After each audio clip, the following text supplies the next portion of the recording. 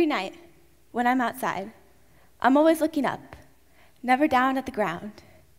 I'm always gazing up at the stars and the moon, and it really makes me wonder. I'm wondering if there will be a day when I won't be able to see the stars anymore. Wondering if we humans can take ourselves further into space one day, and wondering if it's necessary that we do. The habits that we have been taught, adopted, and become accustomed to over time is killing our planet every day. With every car we drive, 4.6 metric tons of carbon dioxide are emitted into the atmosphere every year. With every year we continue to eat hamburgers, 39 million cows are killed in slaughterhouses that emit carbon dioxide and methane. The habits that we have been taught are okay, and the decisions that we consciously make every day are single-handedly destroying our only current habitat. This means that the exploration of space has become even more crucial than ever for the survival of the human race. So what exactly is space exploration? Space exploration is the use of technology to explore space beyond and around our home planet. It is how we learn about the history of our planet, our surroundings, and even ourselves. As someone who wants to have a future career in aerospace engineering, I have taken an interest in researching and learning about space and how to explore it. I also plan to be focusing on this issue in my future career because I want to help find a solution to this very pressing problem. Our goal of getting to space and our knowledge of space is critical for the future existence of humans.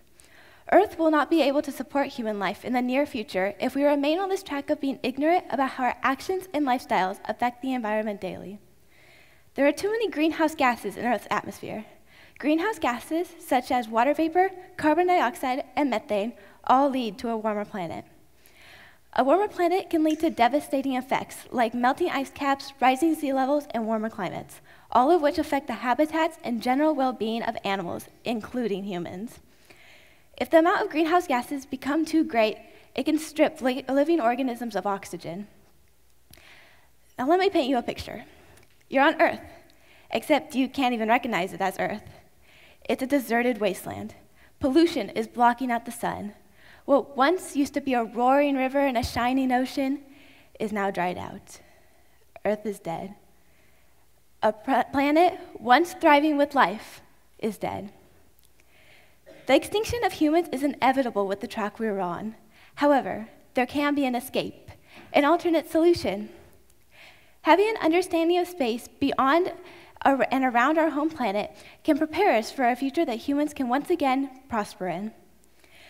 Some of the environmental challenges that we are experiencing today have happened in the past. Scientists have stated that about 250 million years ago, during the Great Dying, more than 90% of species in the oceans died out, as did 2/3 of those on land. This extinction was mostly caused by the amount of greenhouse gases in the atmosphere that were released from a volcanic eruption. However, in contrast to this mass extinction, where a natural disaster was the cause, humans are the cause of today's environmental concerns. If we can predict when the Earth will no longer be able to support human life, we can prepare ourselves and keep the human race in existence some other way, and maybe even some other place. One of the most promising alternative destinations for humans to live on is Mars, our neighboring planet. Mars, also known as the Red Planet, is the 4th planet in our solar system. It is nicknamed the Red Planet because of a layer of red dust that covers the surface of the planet. There are expeditions to find out more about Mars and if it would be capable of supporting life, maybe even human life. For example, NASA has a program that includes sending rovers to Mars. With this program, scientists have been able to identify significant similarities between Earth and Mars, like clouds in the atmosphere and the seasons that Mars goes through. These rovers that have been sent to Mars have been testing the surface of the planet to determine one of the main questions: has there been life on Mars? With the discoveries from these rovers, liquid water could have been or even could be on Mars. With the presence of liquid water, life can be sustained. NASA's current mission is to seek signs of life. Scientists are seeing if microbial life is currently on the planet or have been in the past. By doing this, we can learn about not only the history of the Red Planet, but about what the future could hold for it. For a long time, walking on Mars was something that humans wanted to do, just to prove that we could. However, it is now a necessity. Business Insider producer Jessica Orberg presents 5 reasons as to why exploring Mars is now a necessity, including demonstrating political and economic leadership, growing as a species, improving the quality of life on Earth, discovering life on Mars, and ensuring the survival of the human race. If the United States were to go to Mars, it would make a huge statement to all other countries. Like the moon landing mission, doing something that has never been done before in a space that no one owns demonstrates superiority. Humans can grow as a species by exploring Mars because it can inspire the younger generations to continue exploring space. The more people exploring space, the more information we have about it, and which can enable humans to make a move to Mars. It is possible to improve the quality of life here on Earth by exploring Mars because some of the most innovative inventions and solutions to problems have been made while exploring space, such as the camera in our cell phones, LED lights, and so many more things. Discovering life on Mars can make moving humans there even more desirable. If humans were sent to explore Mars, many more discoveries could be made than by just sending rovers. Ensuring the survival of the human race is the most obvious and crucial point made. If we do not want humans to go extinct, we need to take this point seriously and deeply consider colonizing Mars. More money could be put towards researching the space around our Earth and other planets, specifically Mars. Money is needed to organize and pay for everything needed to make this research happen. Mars does have the ability to sustain human life.